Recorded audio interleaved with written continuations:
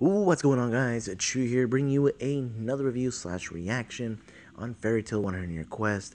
Honestly, it feels like it's been way longer than 2 weeks since we have had the last chapter, and I'm glad that we're finally getting our girl Erza to get some much deserved shine. I really enjoy that she's actually getting not necessarily her own chapter here, but having herself be more involved and giving her the shine she most definitely deserves. So I was glad about that. But we also get to see what's going on with the celestial spirits, them helping out throughout the fight, them kind of taking down all of these yokais. So honestly, really cool to see that this fight with these characters are still something somewhat of importance and them doing their job. So I was really glad that we got to see a little bit of that. But for the most part, in this chapter, we see Yoko getting angry and getting herself involved.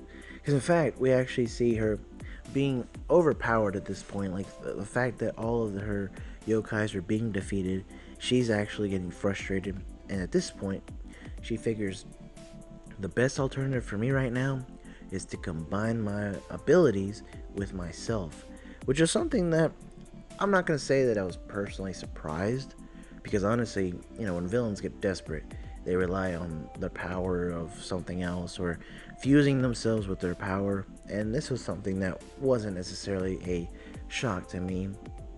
Honestly, I wish that Yoko had been introduced the way that she was after her fusion, because she looks better. Honestly, she looks a lot more menacing. She looks stronger. She looks more of a threat, and just as a whole, like, her physical appeal looks a lot better. So, honestly, I was very happy to see this. And of course, she's not her normal yokai. In fact, she has another set of arms, which doesn't necessarily help out for Erza, who obviously only has two arms. But I love how Erza was able to match up against her and actually kind of copying that strategy, because she actually decides to have like the same an armor of her own, which kind of has these two fake arms that she's still able to control. So that was actually kind of cool, and the fight between the two was actually really kind of nice. I thought it was epic, and of course, Erza, being the way that she is, gets the win, which is something that doesn't surprise anyone. I'm glad that she won the way she did, because honestly, I felt like through all the yokais that she had in her control, Erza was the one that was nerfed the quickest, and just I was very disappointed.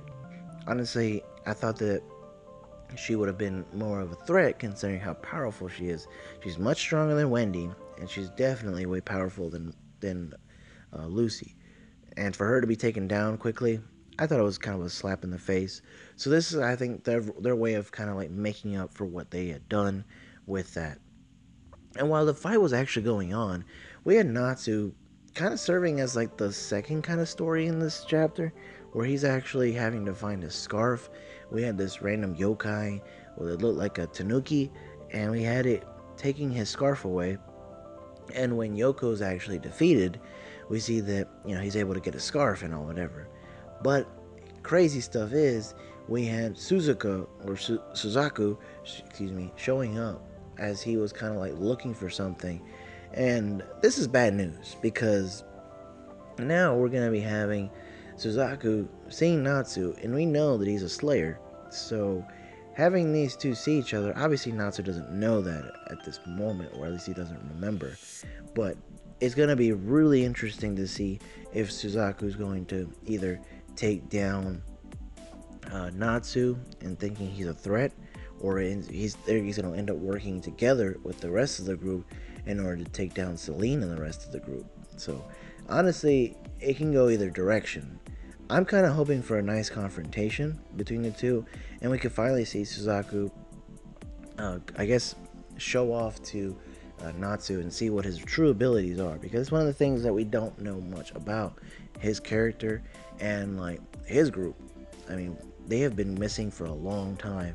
I wish they would wrap up this story, because it's not as interesting as I thought it would be, but it's kind of dragging on. So I'm hoping that maybe this whole arc kind of comes to a close in maybe 4 or 5 chapters, because like I said, it's kind of dragging out, and I want them to go back to facing the other people, and that would be more interesting in my opinion.